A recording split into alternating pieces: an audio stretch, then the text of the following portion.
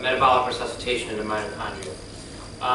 My disclosures are as follows, just mostly research grants. Relevant, I have a number of grants from the NIH on thiamine, which I'll talk a lot about, and also CANECA, which is investigator-initiated grants with ubiquinol or turboenzyme Q10.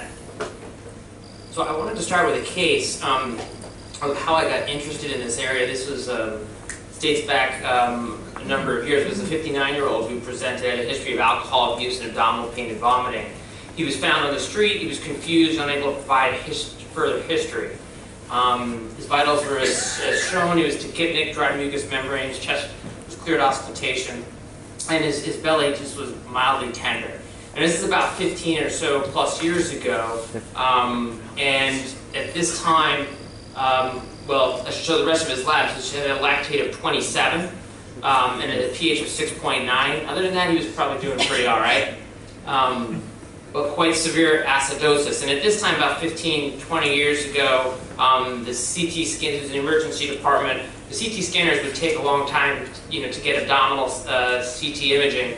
So with such a high lactate and abdominal pain, the presumptive diagnosis of what was made, we ended up where? Bowel ischemia, and we ended up in the operating room. In fact, on the way up there, the senior resident was talking to me and explaining that this was just a surgical resident. This is classic bowel ischemia. We went to the operating room and continued to explain to the entire group and everybody how this is a classic presentation. Made the incision, opened the belly, and the bowel was pristine and pink. At that point, I still remember the attending surgery staff saying, "What were you saying about classic bowel ischemia?" And at that moment, we closed the belly back up, went to the PACU. The anesthesiology crew was a little bit worried because we had just went to the operating room with the wrong diagnosis and a lactate of 27. Got back to the operating room, the PACU, and rechecked the lactate, and it was about 10. And then a couple hours later, the lactate was even lower, and the patient was pointing to the endotracheal tube, wanted to get extubated. The patient was extubated within 4 hours, asking for a food tray within 5 hours, and was discharged home the following morning with nothing wrong with him. Now, it was a busy surgical service. I was really fascinated. What the heck just happened? I said to the chief surgical resident, I said, "What on earth do you think happened with this patient?" He said, "Well, I don't know. He's better. Move on. Next case." But I couldn't move on. I was fascinated with what happened with this patient. He came in so early that he actually went to the operating room so quickly he didn't get antibiotics. He got 500 cc's of fluid. That's it. And then he got an exploratory laparotomy for the wrong diagnosis. And he got better in that time period. He got one other thing. A little bit of trick because I know what I'm talking about. Does anyone know what else he got? He got a dose of thiamine. That's all he got. He got one dose of thiamine, and that's when I became fascinated with how on earth could this happen. Now, he did me a favor. He came back. This is him here, LU. This is in 2002. He is in March. He came back in August with a lactate of 30 and a bicarb of 3, pH of 6.85. Now, at this time, I had already looked into all of this. I was pretty confident that his first presentation was lactic acidosis secondary to thiamine deficiency. So at this time, instead of sending him to an operating room, we gave him an intravenous dose of thiamine. Within a few hours, he was basically getting better. And I don't even think he got admitted on that. He came back a third time in March of the following year. At this point, somebody saw him, said, "Hey, this is Mike Donnino's buddy, lactate of 24, gave him a dose of thiamine, gave me a phone call." And he got better as well. And then we started seeing additional patients with that. So we kind of turned this gastrointestinal beriberi. They all presented with abdominal pain. Now, was this really a new disease not previously described, or was this just good old-fashioned beriberi that we don't see as much anymore? I'm not sure. I did label it gastrointestinal beriberi because I wanted emergency physicians to kind of be aware that this can present with an abdominal pain syndrome and severe lactic acidosis. Now, the other thing that's fascinating with this case is that the patient on 2 occasions had central lines in. Because when they presented so sick, no one knew what was going on, put in a central line. And the central venous saturation was 97%, 96% in that area. Basically, there was no extraction of oxygen. They were facultative anaerobes. And what's going on here? See, if you look at the glycolysis pyruvate getting into the Krebs cycle, it goes by this step here. And if it can't get through this step, pyruvate will get converted to lactic acidosis. The key enzyme here is pyruvate dehydrogenase, and thiamine is that key cofactor for pyruvate dehydrogenase. So if you don't have thiamine, you can't get into your Krebs cycle. You can basically become a facultative anaerobe, as these folks were becoming. Now, it's interesting when you look at the history of beriberi. It's a fascinating history. It actually, before they figured out it was related to vitamin deficiencies, and it may not just be thiamine, by the way, they thought it was an infectious disease. And think about that. It was first thought that beriberi was an infectious disease, and the reason was because most of these patients presented with fever and infectious symptoms. And we're going to come back to that. But they also often had, when they would die, lactic acidosis, hypertension, shock. Sound familiar? Sounds just like septic shock. And why were they presenting with fever? And I'll come back to that in a couple slides. Now, I do want to step back one moment because this is a talk about just generalized mitochondrial resuscitation. I'm talking a little bit mostly about thiamine because that's kind of what I know most and where we have probably more data. But I just want to mention is that there are other simple components just like thiamine all throughout, and as mentioned by one of our previous speakers, all throughout different cycles of the mitochondria, whether it be riboflavin, niacin, lipoic acid, which is another cofactor for pyruvate dehydrogenase, carnitine, or coenzyme Q10, further down into the electron transport chain. So there's all sorts of potential metabolic components of this chain that what I'm concerned about is they could potentially, in critical illness, become depleted. So we actually looked at thiamine and pyruvate dehydrogenase, the key enzyme that it works upon, activity during the metabolic stress of critical illness. We use a CABG patients. Patients come in for coronary artery bypass. It's really a great population to look at because they come in, they shake your hand, they're not really all that sick. You take a blood, well, relatively, they have a focused heart problem, but they come in electively, the ones we looked at. We shake their hand, check their blood sample, then they get a major stressor, and then we take another blood sample. And so we'd be able to see what was going on. And we could see that thiamine levels were depleted. We also measured pyruvate dehydrogenase. Similar to some of the previous speakers, we used mononuclear cells. And we would see that pyruvate dehydrogenase levels were decreased post-surgery, thiamine levels were decreased. But this isn't the only thing that gets decreased in critical illness. We also have seen coenzyme Q10. We've measured it in septic patients, and we see that coenzyme Q10 levels are depressed. In cardiac arrest patients, coenzyme Q10 levels are depressed. So in critical illness and increased metabolism, there can be a depletion of some of these enzymes, and so some of these metabolic components. So I come back to that slide I showed you on beriberi, and I said at the time I'd come back to that.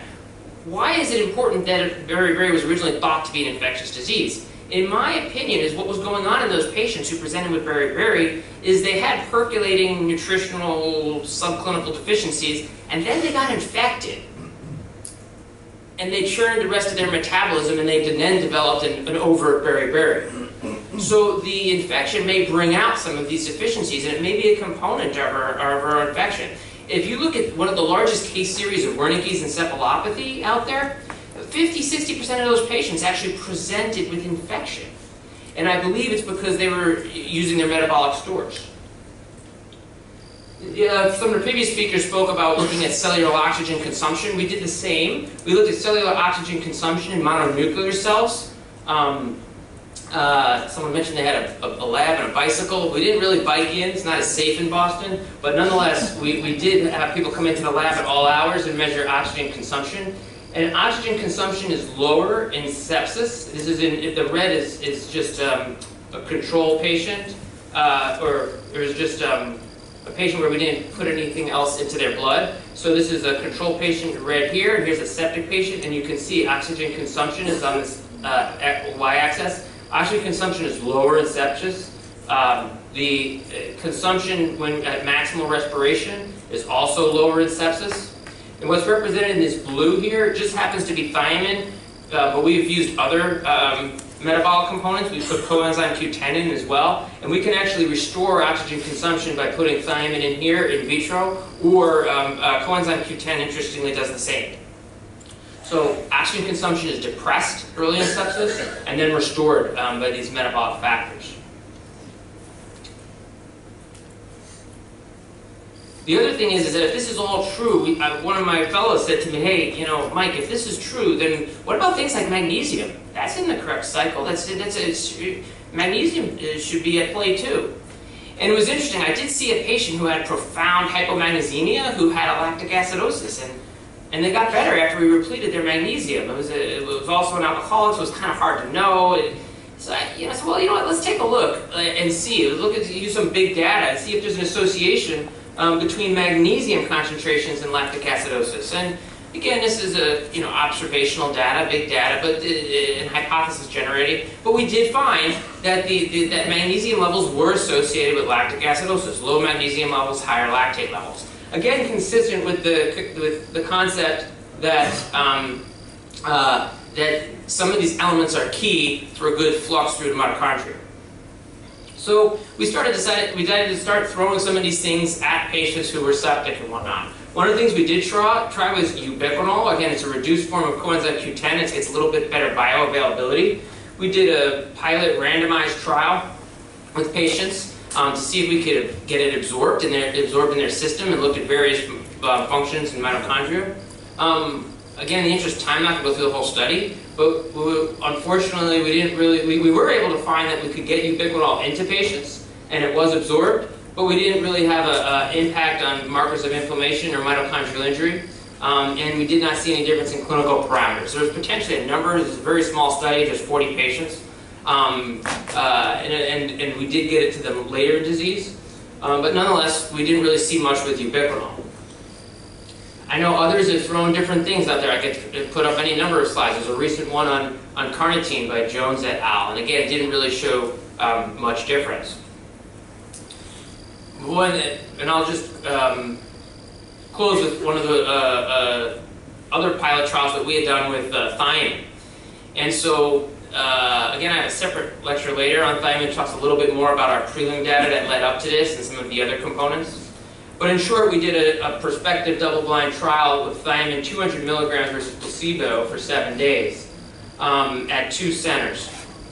And what we found was we had 88 patients overall, approximately 44 in each group. And this is lactate in placebo is in red, and the group that received thiamine is in blue. And while median levels were kind of similar over time, you can see the red or the placebo that they have many subjects who had high persistent lactic acidosis in the high range, in the 90th percentile and whatnot, whereas it's much tighter in those who received thiamine. So the medians weren't different, but if you looked at the difference over time, it was statistically lower overall in the group that received thiamine. Now these are patients overall. Unfortunately, I was a little disappointed not to see a survival difference between the groups overall. But we had gone in with a pre-planned analysis of looking at patients who were thiamine deficient. So we had measured thiamine levels in all of these patients. And 35%, now again, it's important the inclusion criteria I should tell you. These are septic shock patients who had a lactate greater than 3. So these are sick patients who had persistent lactic acidosis. 35% of them had thiamine deficiency, which we'll talk about in a moment. The other thing, and I should mention this, before I get to what that 35%, for the population overall, we also, this was kind of, I got in hindsight, I was actually listening to a lecture about talking about how mitochondria rich the kidneys are. And it occurred to me that thiamine could have a renal protective factor. We hadn't done this a priori, so we post hoc did analysis of that and found that those patients who received thiamine went on to receive renal replacement therapy 3% of the time, whereas the control group 23% of the time, and that was statistically significant. So there was a reduction in renal injury for the group overall. And then for the deficient population, I said before that there was these subtle differences in lactic acidosis for the group overall. When we're looking at this deficient group of 28 patients, nothing was subtle. There was a marked decrease in lactic acid levels, median, mean, range, everything, in patients who received thiamine as compared to placebo. And this is where we started picking up there was some activity here. And that was then consistent with what we found with the survival. And there was a early drop-off in survival. The placebo patients died early, and then you can see the difference in mortality here. The Kaplan-Meier curve is statistically significant because we had a lot of patients die early in the placebo group, and then the absolute mortality difference was 46 to 13%, and given the sample size was relatively small, that was non-significant, but you can see the trends moving in the right direction.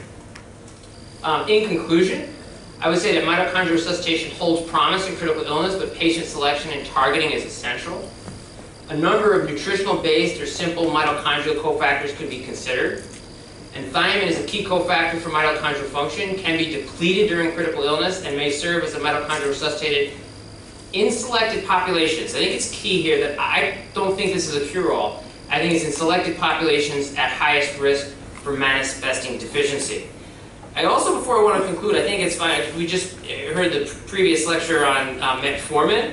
I think this is an interesting concept because if you look at it, it's actually contrary to a little bit of what I'm saying here. We're talking about trying to improve flux through the mitochondria, trying to increase pyruvate dehydrogenase, and metformin is actually doing the opposite. So I would be interested to hear what people would say on that, but I will say that in our lab we did look at metformin effect on pyruvate dehydrogenase, and it appears to, at high doses, it inhibits that as well. So my concern with that is that when you're talking about the people who are on metformin before they come in for weeks, are their cells just adapting to a lower metabolic state, and then when they're in the stress of being switched to anaerobic metabolism, they're better able to adapt? Because if that's the case, then acute delivery of metformin could potentially be harmful. So I think these things are all in play. I actually don't know what the answer is. I think that was a great lecture and provocative, but just to point out there that there's a difference in approach, and maybe even different patients would need different things. With that, I'll conclude. Thank you.